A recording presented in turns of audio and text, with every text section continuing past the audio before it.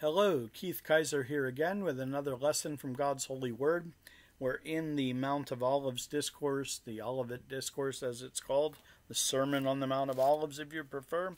And our Lord is talking about His coming in glory, His second coming to earth. Not to be confused with the rapture, which is His coming in the air to receive the church to Himself. But His second coming to earth, and it's going to be where He delivers the remnant of Israel that He has saved at that time, and also where He saves and ushers into the kingdom those who have identified with the God of Israel, those who've been kind to the Jews and who are looking for the coming of Messiah, the Son of Man.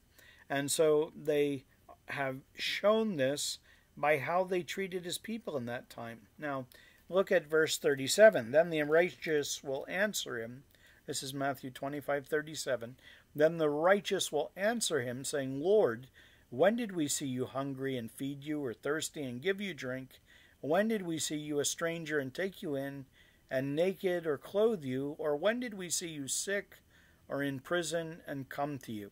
And the king will answer and say to them, Assuredly I say to you, inasmuch as you did it to one of the least of these, my brethren, you did it to me. So this is not mere philanthropy. This is not solely doing good to our fellow man or helping the less fortunate. We hear that kind of phraseology all the time. This is something specific. Did you identify with the suffering people of Messiah and say, hey, how these people are being treated, their persecution is unjust. And I believe in their Messiah, in their devotion, their willingness to lose the goods of this world, their willingness to go out hungry and thirsty because they're being persecuted, their willingness to have their health jeopardized and to be imprisoned. That shows me the reality of their faith and that God is real. I believe in Jesus Christ as the Lord and God who will rule over this world as King of Kings and Lord of Lords.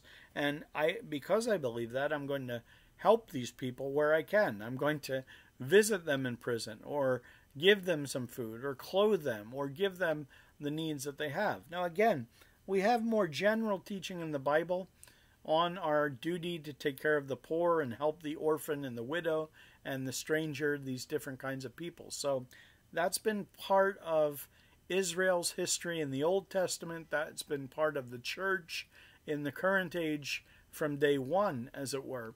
So we're not discounting the value of that. And Christians have always been busy in establishing, in the Middle Ages, for example, hospitals, and even to this day are involved in hospital work around the world or medical work around the world. And there are many medical missionaries in foreign countries where there isn't much decent medical care. And I have personal friends that are involved in that kind of work on different continents. So that goes on, and that's a good thing. That is done in the name of Christ, and it's a commercial really for the Lord's kindness, that God cares about people, that He doesn't just remain indifferent, shall we say, to people's suffering. But in ministering to people's bodies, we have to always remember there's also the spirit and the soul, and that's really the thing that we have to make sure. Is the person right with the Lord Jesus Christ? Have they believed in the Lord Jesus as their Lord and Savior? Have they repented, that is, seen themselves as a sinner before God, justly condemned, deserving hell, under judgment, and they're headed down that wrong way that leads to destruction? And now they want to turn from that, turn from themselves, from their own wisdom and understanding, and believe the Word of God. Put their faith in the man whom the Word of God holds forth as the one mediator between God and man, the man Christ Jesus.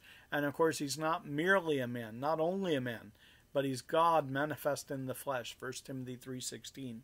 So we point people to the Savior. Now, to get a hearing for that, and because we care about people, because the Lord tells us to love our neighbor as ourselves, of course, we want to be concerned about their physical needs and involved in ministry where we can be, and support ministries that go on to help all kinds of people. But I tell you, in the tribulation, it's going to be the norm that believers are chased out, that believers are hiding, that believers are in caves somewhere, or in the woods, or in jungles, or in remote places trying to escape persecution. And even in cities. I mean, the underground church exists today in various parts of the world, in countries where believers don't have religious freedom and don't have liberty and are persecuted. There's already a vigorous underground church, and that's going to expand and multiply and be much stronger in the tribulation. The church will be taken out of here by the rapture, of course, but the believers that trust in the Lord Jesus and become the remnant of Israel that the Old Testament prophets prophesied about, they're going to be hunted and harried and pursued in the animosity of unbelievers. So when the Lord's talking about the sheep ministering to these people, he's talking about specific work to aid the persecuted. But of course the flip side is that there will be people that won't aid the persecuted people, not just because they're apathetic or indifferent to the plight of those suffering around them, but they're taking a stance against Jesus. They're saying, we don't think there's any substance to his claims. We don't believe he's the God of this world. They're going to follow Satan as the God of this world. They won't knowingly do it, perhaps, at least not at the beginning. But those, for example, in the tribulation, who take the mark of the beast, as Revelation 13 will indicate, they're worshiping the beast. They're saying, who is like the beast? Here is this incomparable, unique one, and we're looking to him to give us food and give us security. And they're going to say to people, peace and safety, as 1 Thessalonians 5 says. Well, the Bible makes it clear. People that follow him are going to be blinded. They're going to be deluded. And because they receive not the love of the truth, they will be sent a strong delusion so that they will believe the lie that this man of sin, 2 Thessalonians 2 calls him, who is the son of perdition, really, who characterizes the epitome of what it means to be lost. This is the one who is an embodiment of perdition. He really is like evil incarnate, a life that is against God, that is truly antichrist and a counterfeit Christ as well, a substitute for the true Messiah. That's what this man's going to be, and people are going to follow him to their spiritual destruction because they didn't want the truth. And because they don't want the truth, they're going to be turned to a lie. They're going to believe, even though that belief is going to lead them to the height of folly.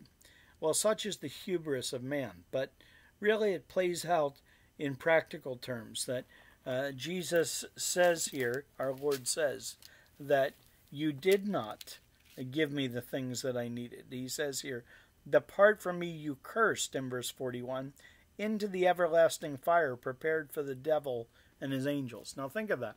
The kingdom wasn't prepared for the sheep.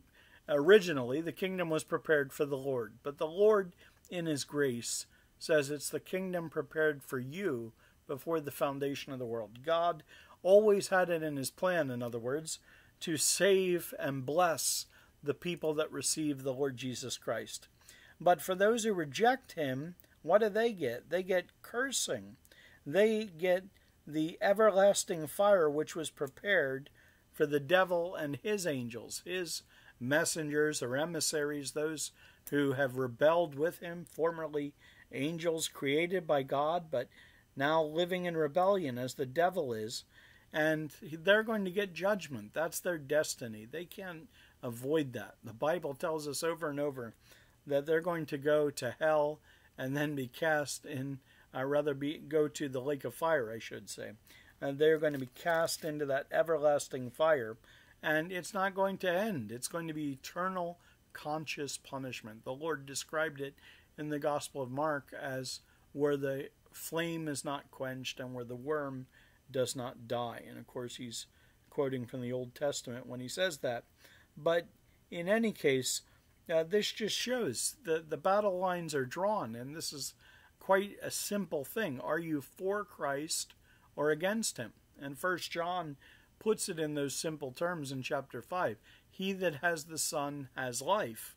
He that has not the Son has not life. I mean, it's as simple as that. Salvation rests in Christ, and if you have a living relationship with Christ, you've received him by faith as your Lord and Savior, and therefore been born again, you've received the gift of eternal life. The Lord said, "Assuredly I say to you, he who hears my word and believes in him who sent me has eternal life, and shall not come into judgment, but is passed from death unto life."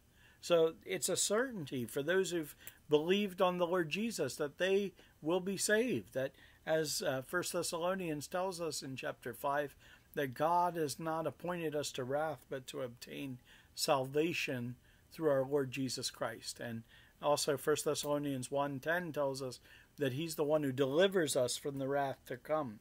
So if you have the Lord Jesus, you're not fearing eternal fire and judgment.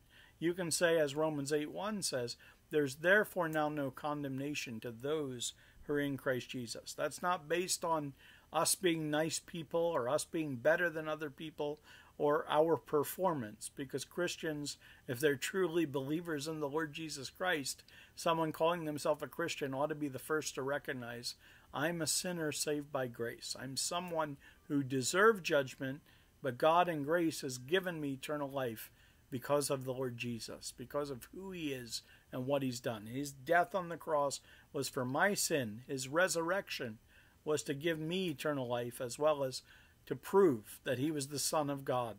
And so I'm going to be with him. Just as he rose from the dead, we will be raised. Our bodies will be transformed, and will forever be with the Lord. And even these folks in the tribulation that trust in the Lord and have to suffer so much for it, to the point of being ill-clad and thirsty and hungry and not free and in prison and sick and so forth, they suffer much in the body here, but in their spirit and soul, they'll be able to have the unfading joy of knowing that the Holy Spirit lives within them, and that the Lord Jesus says, "I will never leave thee nor forsake thee," and that he's going to come again and raise them incorruptible.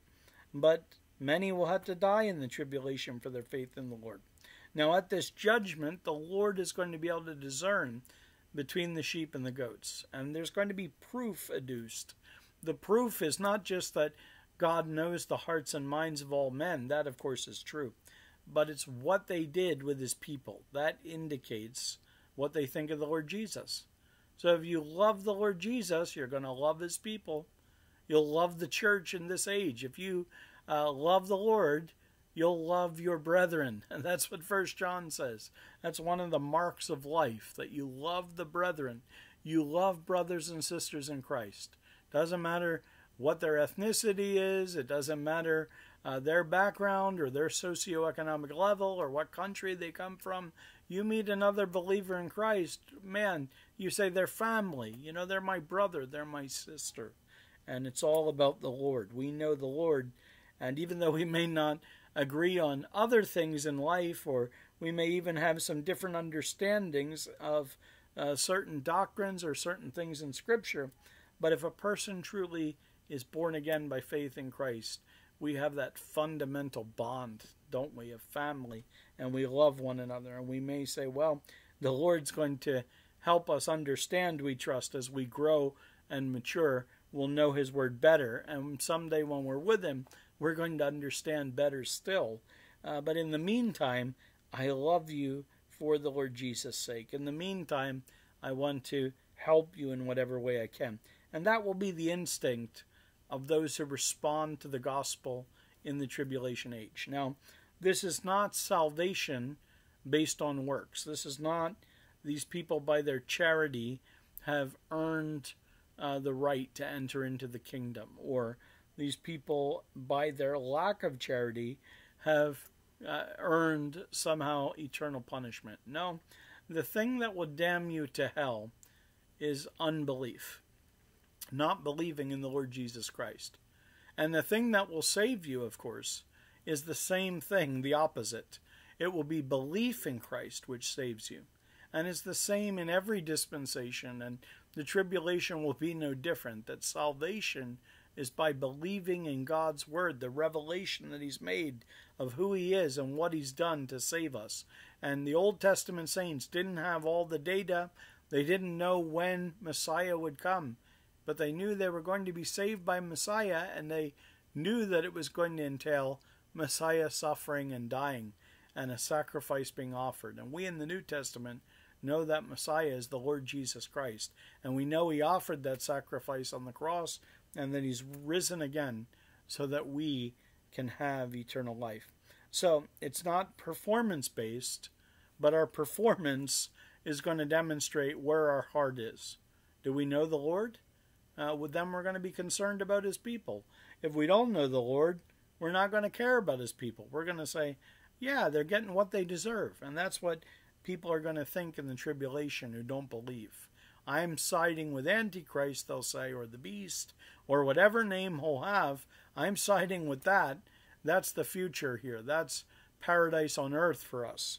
And in doing so, they're going to reject Christ and reject his people. But the Lord's going to come and bring about a judgment. So again, in every age, the decision has to be made. Am I going to receive the Lord, or am I going to reject the Lord? There's really no middle way. Am I going to receive the light he gives? Am I going to believe the gospel, or am I going to reject it? And unfortunately, many people in that age will reject the Lord and be cast into everlasting punishment, the same way that many people are making that cardinal mistake today. But also, many will believe. And I hope you're among that group. I hope that you'll come to Christ. I pray that you will. Believe on the Lord Jesus Christ, and you will be saved, you and your household. That's what Acts 16:31 tells us. So if you've never done so, may you say, Lord, I'm the sinner, and yet I'm putting my trust in the one who loved me and gave himself for me, the one who died on the cross and rose again to give me eternal life. And may you indeed come to know him as your Lord and Savior. Thank you for listening.